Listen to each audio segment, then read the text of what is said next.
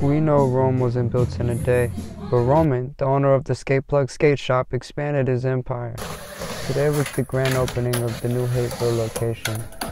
We didn't have a skate shop in the town where I grew up, so I had to order everything out of a magazine and stuff.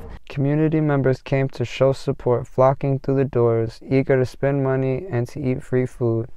Supporting a place like this that can stay open and be able to influence the lives of others is really important. I do photography too. Been taking pictures, locking in with everybody, and then I seen Roman setting up his skate shop, and I came in here and chopped it up with him, and we just been cool ever since. While everyone was rolling along, the police decided to roll up too. The police informed Roman that there was obstruction of traffic where the skaters were skating in the street. Shout out to everybody that came out, showed support. With great crowd control, Roman was able to keep the crowd contained inside the store and avoid the traffic obstruction. Oh, the mother of a skateboarder. You always have to worry about the broken bones or concussion, but it's also really cool to see them developing skills and talents that they can just go out on the street and use.